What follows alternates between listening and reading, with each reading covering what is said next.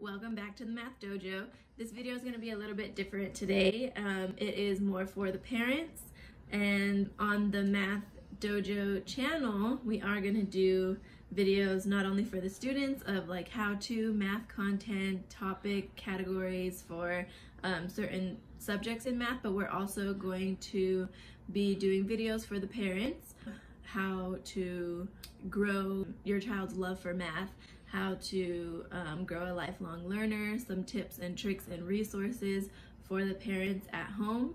This is something that I've always wanted to do. I've always wanted to share my knowledge and just what I know with everyone else. I know this time is very stressful and very hard. It is unexpected for everyone. I know just me as a parent, one of my kids is school age and is now home doing Google Classroom and all of these assignments at home, and it is a huge change. I can't imagine what you guys are going through with multiple kids school age, just with everything that you guys have to do, everything that you have to juggle, and it's all a huge change. So I wanted to put this video together. It's 10 tips for parents as we're moving towards this distance learning. So these tips are going to help you be less stressed, kind of set a plan in place so that it's a lot easier for you guys to go about your day.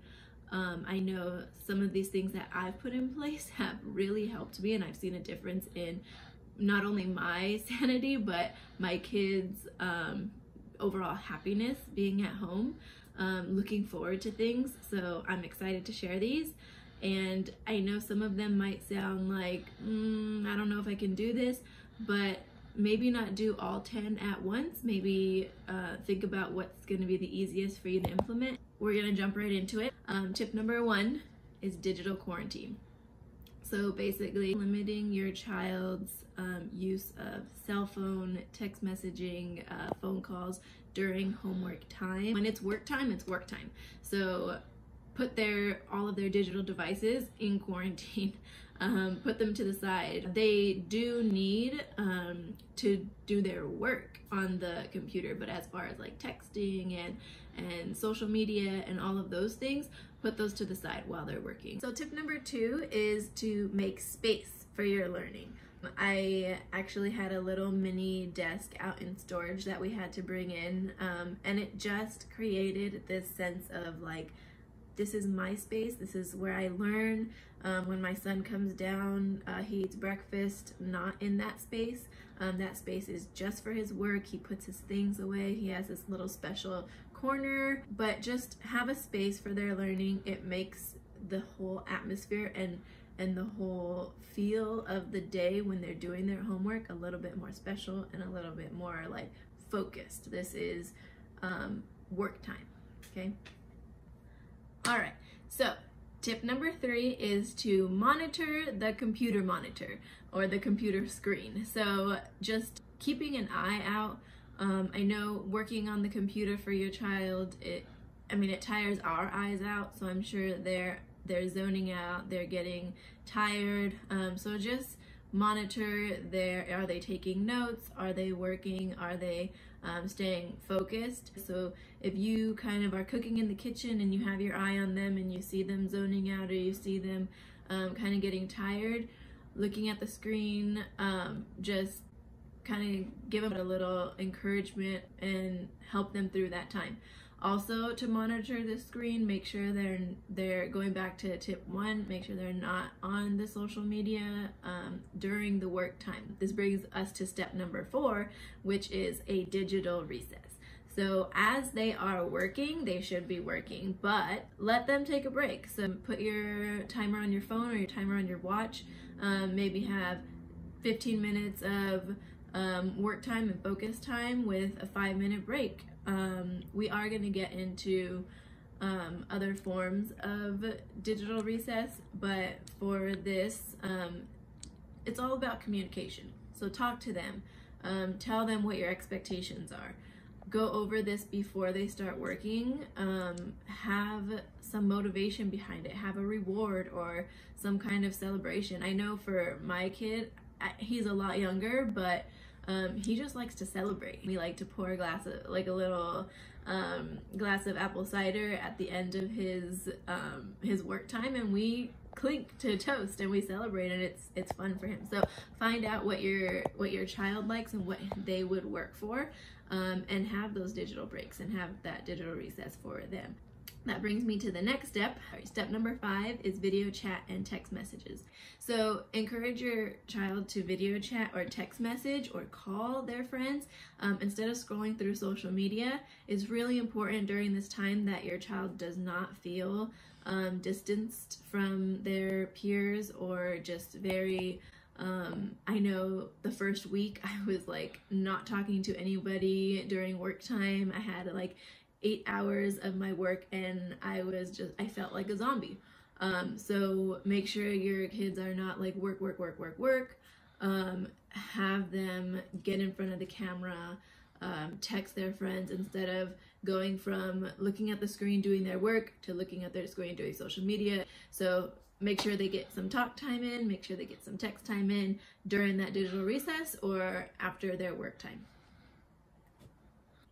Okay, so step number 6 is to keep it old school.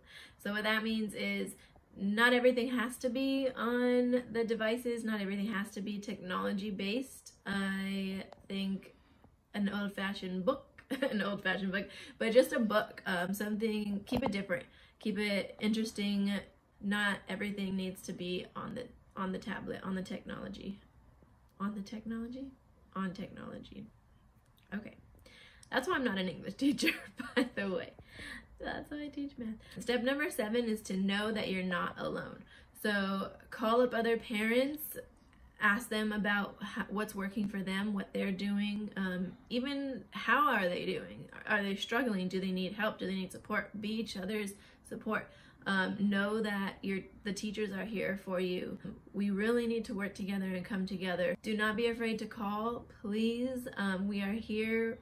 We want to help. We don't know exactly what your needs are. If we need to sit for a few minutes and work out problems with your child, we're here to do that. I know for Arts in Action, we are here from 8 to 11 and then from 1 to 3 for you. So please use those times. We really are here for you. Okay, so step number 8 is to plan the work and work the plan. So this is something that my son loves to do. He's loved to do this since he was a little kid. Him and my mom have a hand map where they start off their day, and they actually, now that he's a little bit older, it's gone into like a list. But he used to have on his little hand where he used to go, first we're going to grandma's, and then we're going to go here, and then we're going to go to the grocery store, and then we're going to go back around, and you know, it was so cute. But plan out your day, have these things lined up and planned out so they can check. It's very relaxing to have a schedule and to stick with a schedule. Take 5 minutes in the beginning of their work time, and plan out what they need to do. Okay? All right, so step number 9 is that it's not a vacation. So even though it feels like a vacation because it is a break from school, from going to school, not a break from school, but a break from going to school, we get to sleep in a little longer. It might feel like it was a vacation the first couple of days, but remind your child that there are still grades, there are still tests, quizzes, things that they need, deadlines, due dates. School is still happening. So just remind your students that they need to prioritize,